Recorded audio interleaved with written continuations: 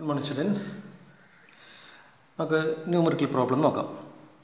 Two syringes of different cross sections without needles filled with water are connected with a tightly fitted rubber tube filled with water. Diameters of the smaller piston and the larger piston are 1 cm and 3 cm respectively. കണ്ടുപിടിക്കേണ്ടത് ഇതൊക്കെയാണ്. A. Find the force exerted on the larger piston when a force of 10 Newton is applied to the smaller piston. രണ്ടാമത്തെ കാര്യം B. If the smaller piston is pushed in through 6 cm, how much does the larger piston move out? ഇവിടെ ആദ്യത്തെ പാർട്ടിൽ ചോദിച്ചിരിക്കുന്നത് larger പിസ്റ്റണിൽ force എക്സെറ്റഡ് on the larger പിസ്റ്റണിൽ അനുഭവപ്പെട്ട ഫോഴ്സാണ് അറിയേണ്ടത്. Smaller പിസ്റ്റണിൽ 10 newton apply ചെയ്തിട്ടുണ്ട്. അപ്പോൾ F1 ഏതാണ് F2 ഏതാണ് നമ്മൾ തിരിച്ചറിയണം. F2 ആണ് ചോദിച്ചിരിക്കുന്നത്. F1 എന്നുള്ളത് ആദ്യത്തെ സ്മോൾ ഫോഴ്സ് 10 ന്യൂട്ടൺ ആണ്. അപ്പോൾ ഈ ഇക്വേഷൻ നമുക്ക് കൊടുക്കാം. F2 = F1 × A2/A1. ഇതിനകത്ത് സ്മോൾ ഏരിയ എന്ന് പറയുന്നത് സ്മോൾ റേഡിയസ് ഉള്ളതായിരിക്കും ഇല്ലേ. അപ്പോൾ 1ൻ്റെ പകുതിയായിട്ടുള്ള 0.5 ആണ് അവിടെ റേഡിയസ് കൊടുക്കുക. എന്നാൽ ലാർജ് ഏരിയയ്ക്ക് വേണ്ടി πr² ചെയ്യുമ്പോൾ അതിൻ്റെ റേഡിയസ് പറഞ്ഞാൽ 3ൻ്റെ പകുതിയായ 1.5 × 10⁻², അതിൻ്റെ സ്ക്വയറാണ് ചെയ്യുക. അങ്ങനെ നമുക്ക് 14 ന്യൂട്ടൺ എന്ന് കിട്ടുകയാണ് ചെയ്യുന്നത്. ഇനി സെക്കൻഡ് പാർട്ട് ക്വസ്റ്റ്യനിൽ if the smaller piston is pushed through 6 cm, how much does the larger piston move out? ചെറിയ പിസ്റ്റണാണ് നമ്മൾ പുഷ് ചെയ്യുന്നത്, അല്ലെങ്കിൽ 6 cm പുഷ് ചെയ്തുള്ളൂ. അപ്പോൾ എത്ര ഡിസ്റ്റൻസ് ലാർജ് പിസ്റ്റൺ മൂവ് ചെയ്യും? അത്ര അധികം ഡിസ്റ്റൻസ് മൂവ് ചെയ്യില്ല അല്ലേ, ചെറിയ ഡിസ്റ്റൻസ് മൂവ് ചെയ്യുള്ളൂ. അതെങ്ങനെ കാണണമെന്ന് നോക്കാം. ഇവിടെ നമ്മൾ ഉപയോഗിക്കുന്നത് വേറെ മെത്തേഡാണ്. വോളിയം സെയിം ആണ്. ചെറിയ പിസ്റ്റൺ സിലിണ്ടറിൽ നിന്ന് പോയ ലിക്വിഡിൻ്റെ വോളിയം തന്നെയാണ് വലിയ പിസ്റ്റൺ സിലിണ്ടറിലേക്ക് തിരിച്ച് കയറി വന്നിരിക്കുന്നത് അല്ലേ. വോളിയം സെയിം ആയിരിക്കും, വോളിയം ഓഫ് ലിക്വിഡ്. കാരണം അതിന് ക്ലോസ്ഡ് കണ്ടെയ്നർ ആയതുകൊണ്ട് വേറെങ്ങും ആ ലിക്വിഡിന് പോകാൻ പറ്റില്ല. അപ്പോൾ നമുക്ക് ഫസ്റ്റ് സിലിണ്ടറിൻ്റെ ലെങ്ത്ത് മൂവ് ചെയ്തത് L1 എന്നും ഏരിയ ക്രോസ് സെക്ഷൻ A1 എന്ന് പറഞ്ഞാൽ this is equation for volume displaced and this is A volume displaced in the second large piston. അതിൽ നമുക്ക് L2 വേണ്ടി ഇക്വേഷൻ മാറ്റി എഴുതി കഴിഞ്ഞാൽ L1 × A1/A2 എന്ന് കിട്ടും. ഇവിടെ നമുക്ക് ചെറിയ പിസ്റ്റൺ മൂവ് ചെയ്ത ഡിസ്റ്റൻസ് ആയിട്ടുള്ള L1 തന്നിട്ടുണ്ട് 6 cm. അത് 6 × 10⁻² എന്ന് എഴുതി. ഇനി നേരത്തെ ഇവിടെ ചെയ്ത പോലെ തന്നെ 2 ഏരിയകളാണ്. ഇവിടെ A1/A2 ആണെന്ന് മാത്രം. അത് സബ്സ്റ്റിറ്റ്യൂട്ട് ചെയ്യുമ്പോൾ നമുക്ക് ഇവിടെ ആൻസർ കിട്ടുകയാണ് L2. അപ്പോൾ ഈ L2 എന്ന് കിട്ടിയിരിക്കുന്നത് 0.54 മീറ്ററാണ്. പക്ഷെ ഇത് മനസ്സിലാക്കുന്നത് ലാർജ് പിസ്റ്റണിൻ്റെ എത്ര ലെങ്ത് വൈസ് മൂവ് ചെയ്തെന്നാണ്, എത്ര വോളിയം മൂവ് ചെയ്ത് എന്ന് അപ്പോഴും ആയിട്ടില്ല. കാണാൻ പറഞ്ഞിരിക്കുന്നത് volume covered small, okay, large moved out, okay, length മാത്രമേ കാണാൻ പറഞ്ഞിട്ടുള്ളൂ. അപ്പോൾ ഈ ലെങ്ത്ത് തന്നെയാണ് ഉദ്ദേശിച്ചിരിക്കുന്നത്. അങ്ങനെ നമുക്കതിന് 0.67 സെൻറ്റിമീറ്റർ എന്ന് കിട്ടും.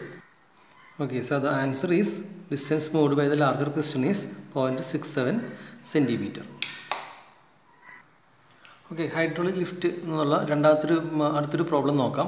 അപ്പോൾ ഇത്തരം പ്രോബ്ലങ്ങൾ വരുമ്പോൾ ശ്രദ്ധിക്കേണ്ടതാണ് ഏതാണ് സ്മോൾ ഫോഴ്സ്, ഏതാണ് ലാർജ് ഫോഴ്സ്, ഏതാണ് സ്മോൾ ഏരിയ, ഏതാണ് ലാർജ് ഏരിയ എന്ന് ക്വസ്റ്റ്യൻ വായിച്ച് ഐഡൻറ്റിഫൈ ചെയ്യണം. അതാണ് നമ്മൾ മാറിപ്പോകാതെ ഐഡൻറ്റിഫൈ ചെയ്യണം. നോക്കാം. In A car lift compressed air exerts A force F1. Air ആണ് ഉപയോഗിക്കുന്നത് അവിടെ, ഓയിലോ വാട്ടറൊന്നുമല്ല, ആയിക്കോട്ടെ, അതൊരു ഫ്ലൂയിഡ് അല്ലേ. F1 on a small piston having a radius of 5 cm.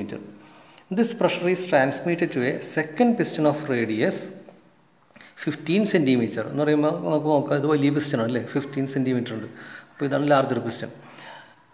If the mass of the car to be lifted is 1350 kg, calculate F1. ആ ചെറിയ force F1 കണ്ടുപിടിക്കണം. What is the pressure necessary to accomplish this task? Pressure എല്ലായിടത്തും common ആയിരിക്കുമല്ലോ, same pressure ആയിരിക്കും. അപ്പോൾ ആ പ്രഷറും കണ്ടുപിടിക്കാനായിട്ട് പറയുന്നുണ്ട്.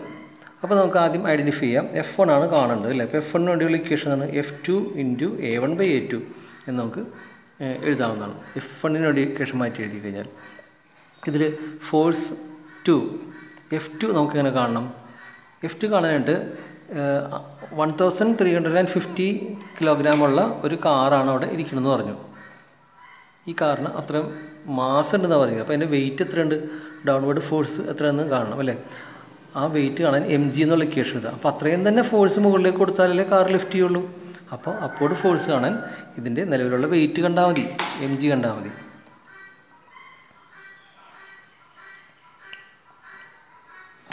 അപ്പോൾ mg ഇവിടെ കാണുന്നു, ദാറ്റ് മച്ച് ഇൻറ്റു 9.8. സോ നമുക്ക് ഇവിടെ 13,230 ന്യൂട്ടൺ കിട്ടുകയാണ് ചെയ്യുന്നത്. So that is F2. നമുക്ക് ഈ ഇക്വേഷനിൽ F2 പകരം ആ വാല്യൂ കൊടുക്കാം.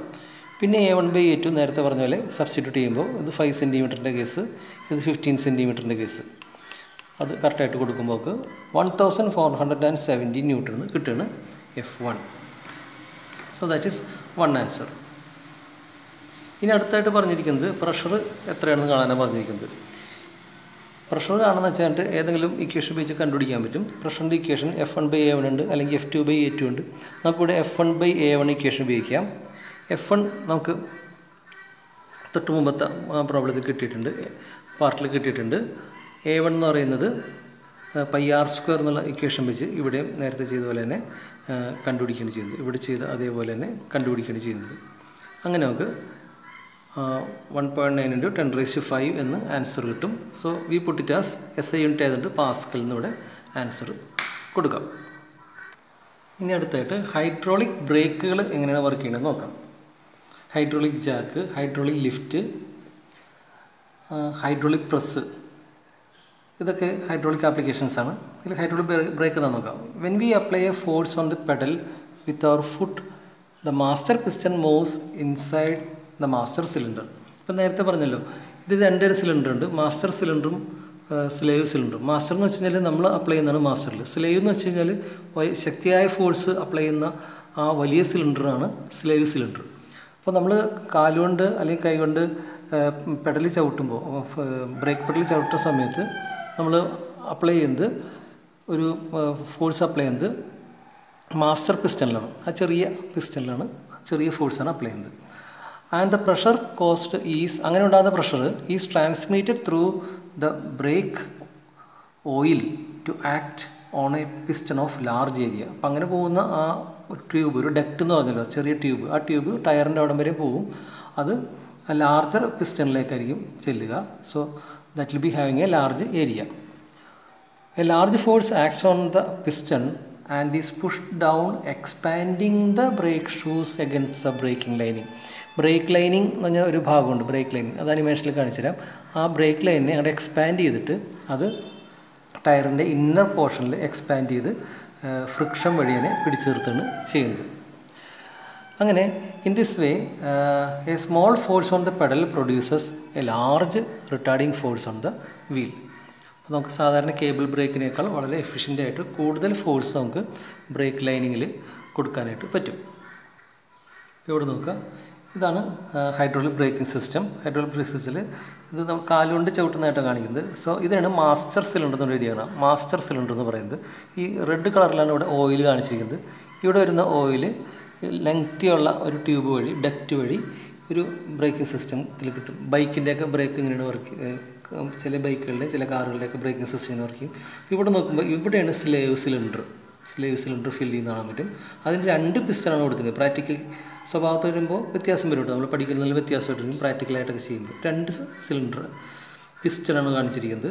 ഇതിനാണ് ഈ യെല്ലോ കളറിൽ കാണുന്നതാണ് ആ ലൈനിങ് എന്ന് പറയുന്നത്. ഈ ലൈനിങ്ങിനെ അത് എക്സ്പാൻഡ് ചെയ്തിട്ട് ഇത് കറങ്ങിക്കൊണ്ടിരിക്കുന്ന ടയറാണ്. ടയറിൻ്റെ ഇന്നർ പാർട്ടിൽ പ്രസ് ചെയ്തിട്ട് കറക്കം സ്ലോ ചെയ്ത് സ്റ്റോപ്പ് ചെയ്യുകയാണ് ചെയ്യുന്നത്. ഇത് നമ്മൾ ബ്രേക്ക് ഷൂ എന്നും പറയുന്നത്. ബ്രേക്ക് ഷൂ നിങ്ങൾ കേട്ടിട്ടുണ്ടാവും, ബ്രേക്ക് തേഞ്ഞ് പോയാൽ ബ്രേക്ക് ഷൂ മാറ്റണം, അല്ലെങ്കിൽ ബ്രേക്കിൻ്റെ ലൈനിങ് മാറ്റണം എന്നൊക്കെ പറഞ്ഞ് കേൾക്കാറുണ്ടോ അല്ലേ? ഇങ്ങനെയാണ് ഇത് വർക്ക് ചെയ്യുന്നത്.